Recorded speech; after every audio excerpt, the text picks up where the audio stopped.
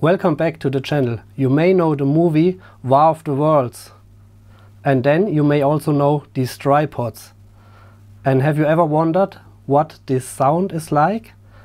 I will play you a short scene of this movie. So let's check it out.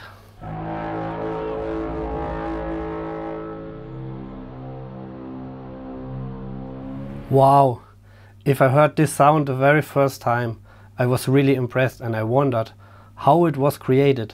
Was it some kind like a ship's horn or something? I never knew, but recently I just tried to recreate it on my synthesizer here. And you know, I found a way. If you want to know how to reproduce this sound, then stay on the video and let's do it together.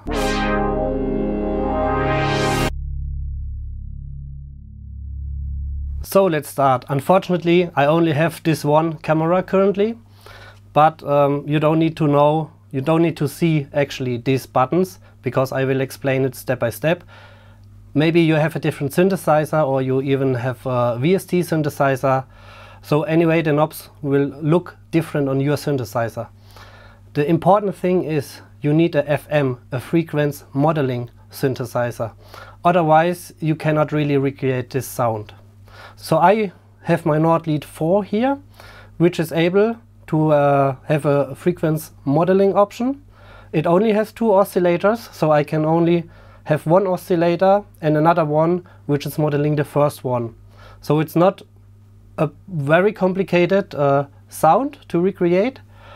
But anyway, let's see and let's start now. So the first step, choose an initial preset, which sounds like this. I will move it down 1 octave like this, because the sound where we need to have it is actually this note A, and then the second tone this tripod is making is a C. And then we are starting with oscillator 1. We are going to choose the sine waveform, which sounds like this. So you need a quite good speaker currently to hear this sound, because it's a very low note. And for oscillator 2 we also choose the sine waveform without any detune and without any pitch, which basically makes no difference in, other than just adding the same waveform again. And now we make sure only oscillator 1 is playing. So the mixer only plays oscillator 1, oscillator 2 is silent. But anyway, we need to set up oscillator 2 because it's going to modify oscillator 1. And as I said, we need to use the frequency modeling, and I will activate it here. For the Nordlead 4 it's a little special because it has 3 intensities of frequency modeling, and I'm going with the lowest intensity and set the knob to 5.0. So the knobs on the Nordlead 4 have a range from 0 to 10.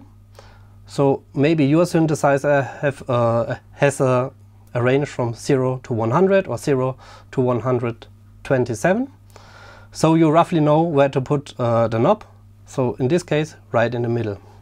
And now the sound will sound like this. I will play a little with the frequency modeling knob that you know what is happening. So now we only hear the sine wave, and if we turn up the frequency modeling, we actually hear the oscillator 2 modifying the oscillator 1, which we are currently listening to. Oscillator section is set up right now. Let's move on to the low frequency oscillator, and we use it in this case oscillator 2, because it provides on the Nordlead 4 random waveform, and we want as a target the oscillator 2. We want to reach a slight modification in pitch controlled by the low frequency oscillator, and I set it to a rate of 3.7 and to an amount of 2.0. So of course I have set up here some notes because I could not remember this by heart. And now maybe you can hear a little difference, but you should hear that it's slightly changing the pitch of the oscillator too in a random waveform. And then let's go to the modulation envelope. We are going to use this to set in the very first the start of the note where this tripod tries to find his current pitch. And we're going to set this up to oscillator 1 and 2, so both oscillators are controlled. Attack is 0, the decay 3.5, and the amount negative 7.1. So now you should hear a slight ramp up until the synthesizer finds the correct tone. Let's try it out.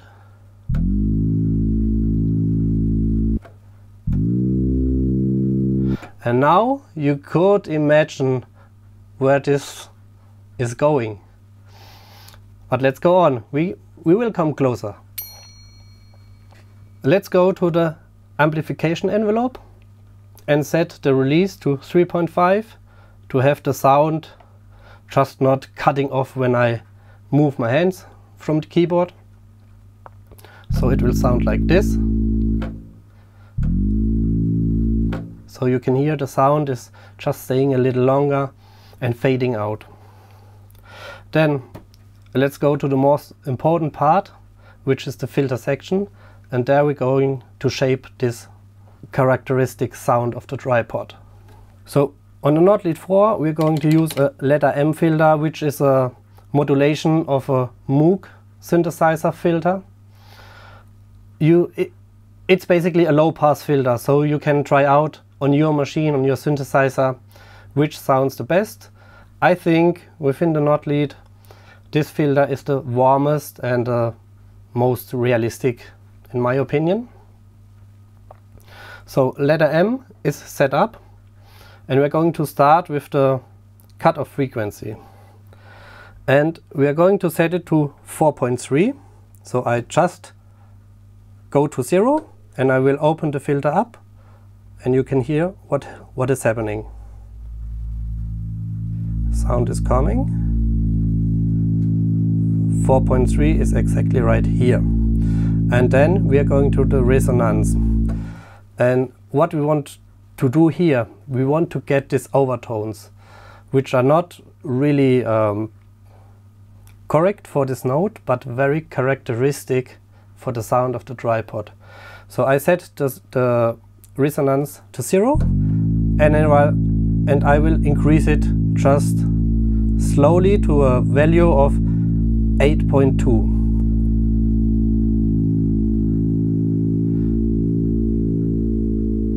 You can hear the overtones are coming. Can you hear it? There it goes. Now it gets interesting. So if we play now the second tone of the tripod, which is the C here, you can hear something is wrong.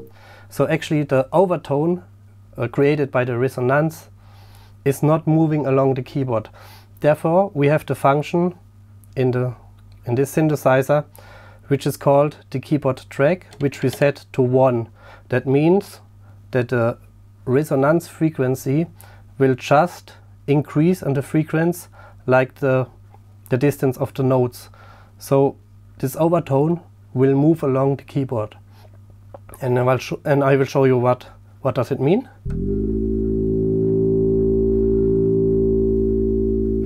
And now the different tone. So you can hear the overtones are moving now along with the keyboard.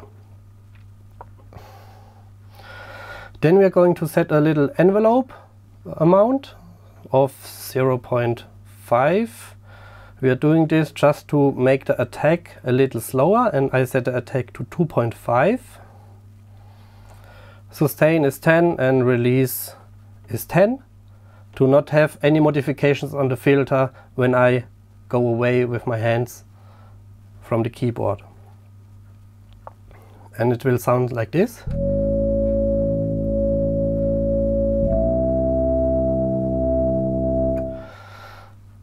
And now one important slider or knob, we need to apply some drive. So some overdrive. I have a range of 0 to 10 and I will use 10.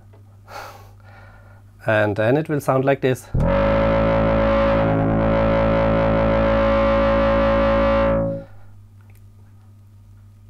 We are close. We are really close to the original sound. Let's use some compressor effect, maybe 5.0 on the synthesizer. And then of course we need a lot of reverb, which I activate now. And I have set it up to amount 5 and brightness 2.9, so not so bright. And it would sound like this. Oh,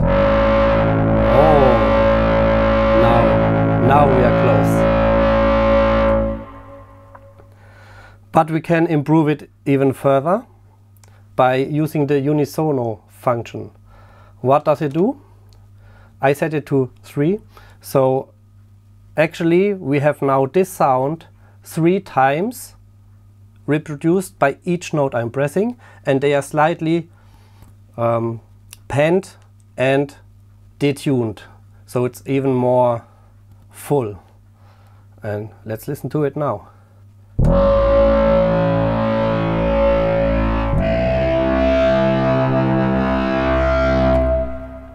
You may have noticed that the second note actually is much softer. You can go back in the video to hear it again, the original, and there you can hear that the second note is actually without these overtones.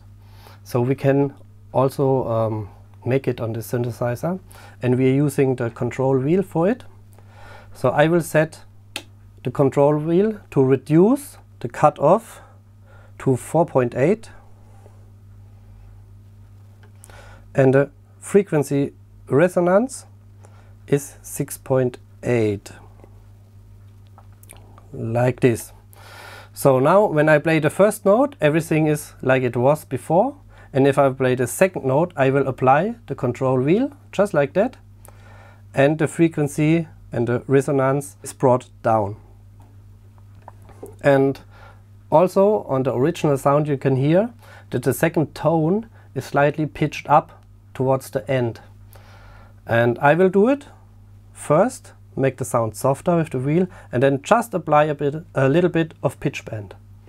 And then we basically have the end result, and I will play it now. So enjoy it.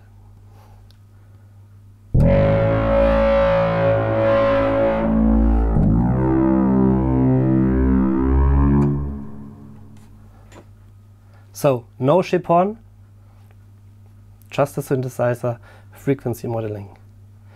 If you want more videos like this, where I recreate synthesizer sounds, of course I will also go and recreate some synthesizer sounds known from the music industry, of course, because that's what I'm doing all day long. Then please subscribe the channel, hit the like button and give me a comment. Are these videos nice or are these not so good? I'm happy to see you on the next video and wish you a lot of fun recreating this sound on your synthesizer. See you in the next video.